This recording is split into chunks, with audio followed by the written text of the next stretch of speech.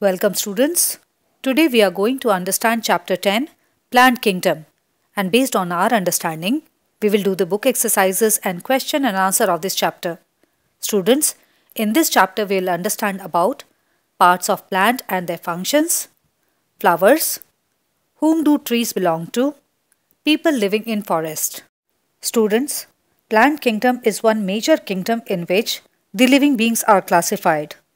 There are a huge number of species of plants which fall under this kingdom. They all have same body parts performing same functions like photosynthesis, transpiration, storing food, etc. Students, these plants are very important for the survival of other living beings as well.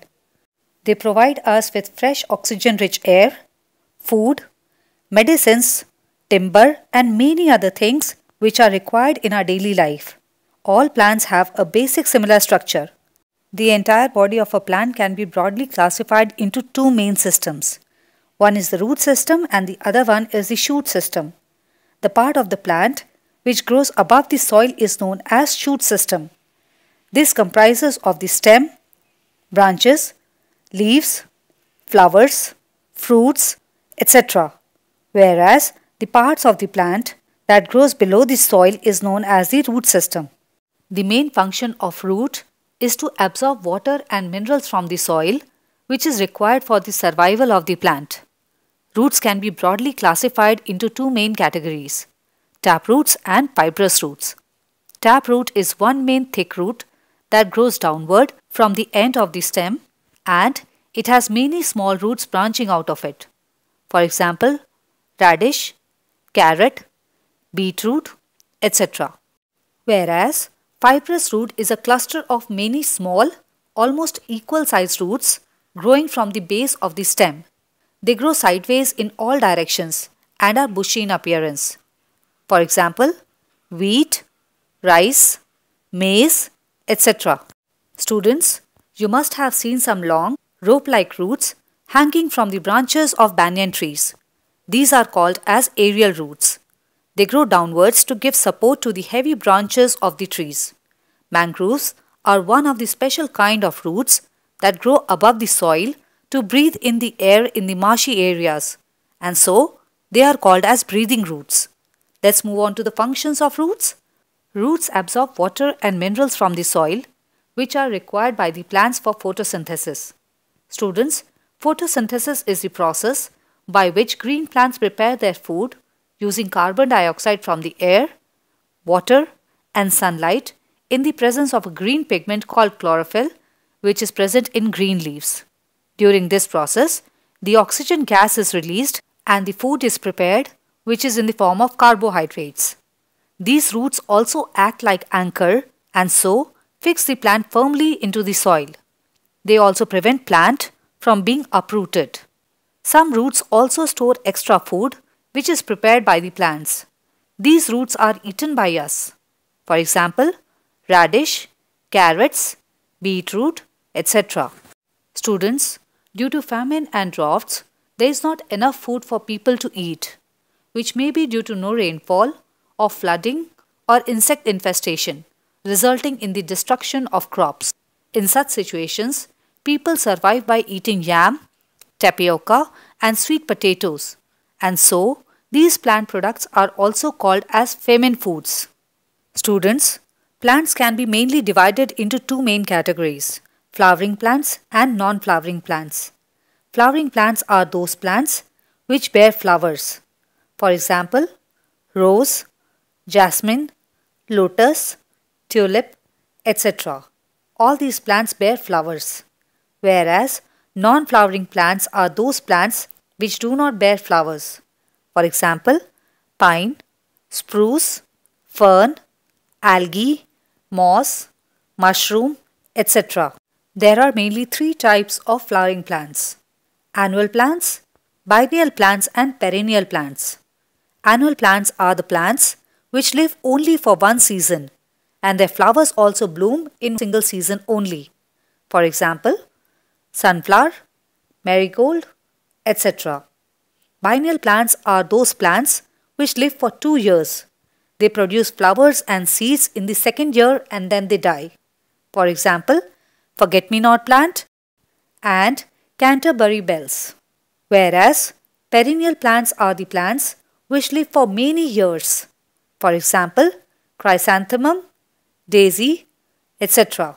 Students, flowers are the most beautiful gift of nature. They are found in many different shapes, sizes and colors. A flower has many different parts. The colorful parts of a flower are called as petals, whereas the small green leaf-like parts at the bottom of a flower is called as sepal. Stamen is the male reproductive organ of a flower, whereas carpel or pistil is the female reproductive organ of a flower. Students, once the flower is pollinated, it develops into a fruit that contains seeds. Pollination is the process by which the pollen grains, which are yellowish powdery substance present on the anther, are transferred to the stigma of the flower. This happens with the help of wind, water, insects and animals, and so they are called as pollinating agents. Students, now let's find out different uses of flowers. First, there are some flowers which are edible, for example cauliflowers and broccoli. Second, the petals of aromatic flowers such as rose and jasmine are used to make soaps, oils and perfumes.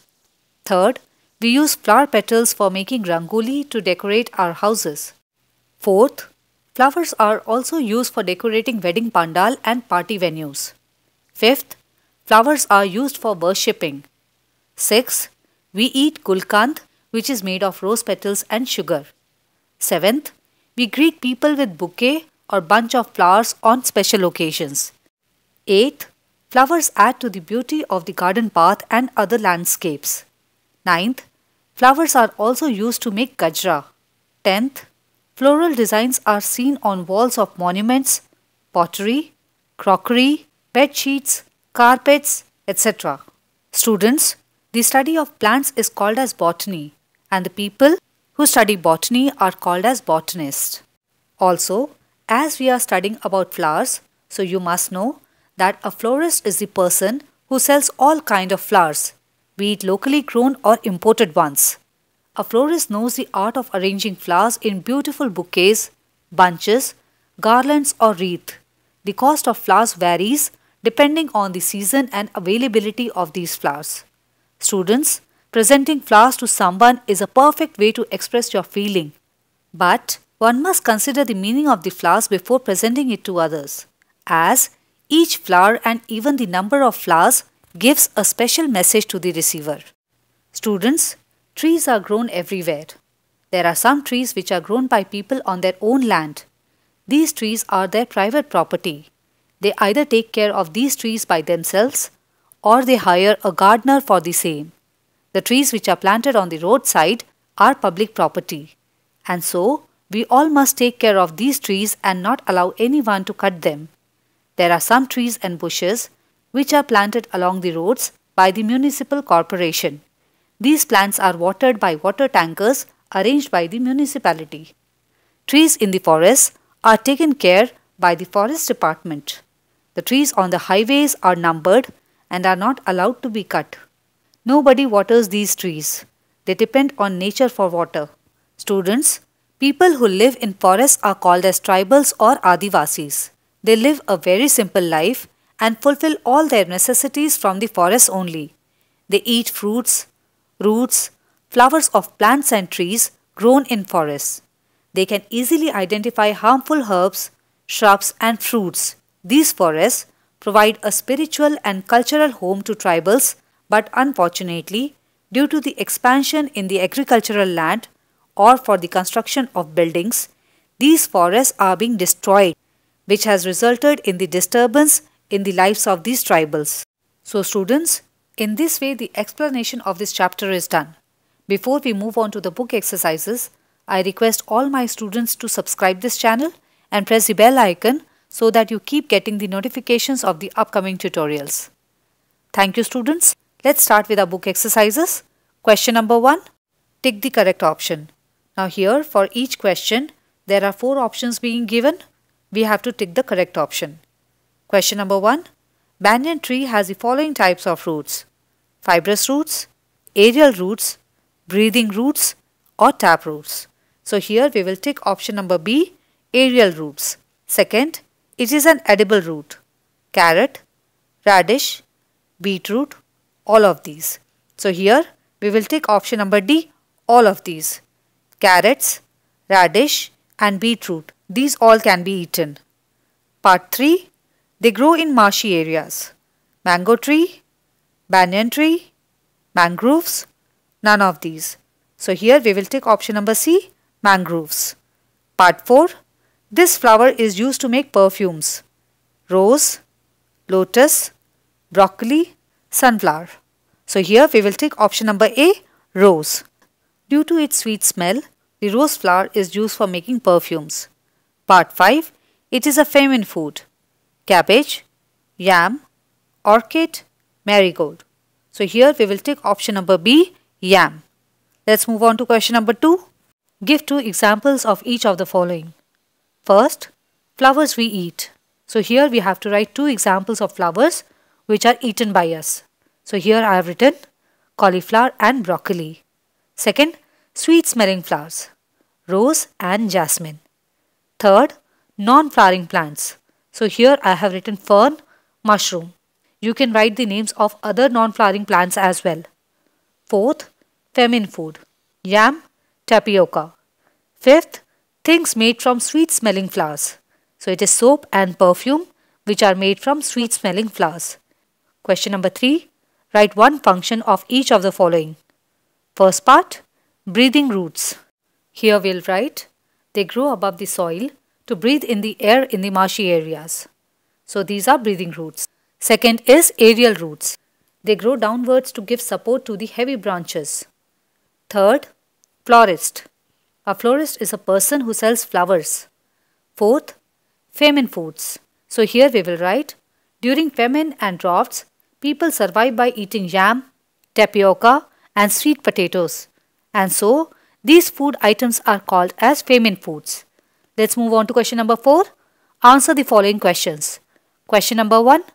Why are roots important for a plant? Answer. Roots are important for a plant as they perform following functions. A. Roots absorb water and minerals from the soil which are required by the plants to carry out the process of photosynthesis. B. They fix the plant firmly in the soil and prevent it from being uprooted. C. Some roots store food as well. For example, radish, carrot, turnip and beetroot. Question number 2.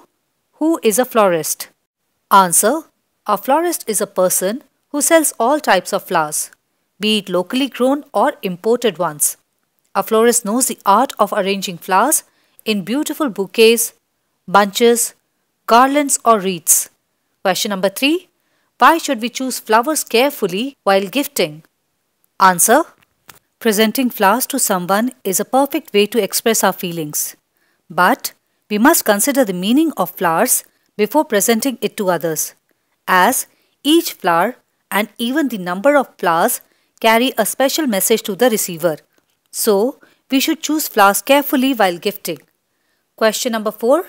Who are adivasi people? Describe their lifestyle. Answer. Adivasis or tribals are the people who live in the forests. They eat fruits, roots and flowers of the plants and trees grown in the forests. They have a great knowledge of trees and their uses. They live a very simple life and fulfill all their necessities from the forests. Question number 5. Who looks after the plants on the roadside? Answer. The municipal corporation looks after the trees and bushes planted along the roadside. They are watered by water tankers arranged by the municipality. Next is HOTS. Plants and trees are essential for sustaining life on earth. However, for the growth of a country, it is necessary to build more cities. Do you think cutting down of trees is justified? What would be the impact of cutting down trees on our environment? Answer. Cutting down trees can have a serious impact on our environment. It may result in the following consequences. First, soil erosion. Second, less rainfall. Third, more polluted air. Fourth, disturbing the natural habitat of many animals. Fifth, global warming, etc. So students, in this way the explanation and the bookwork of this chapter is done. Hope you learned something new in today's class. Do give a thumbs up and don't forget to share this tutorial with your classmates. Let's meet in the next video. Until then, stay happy and keep learning.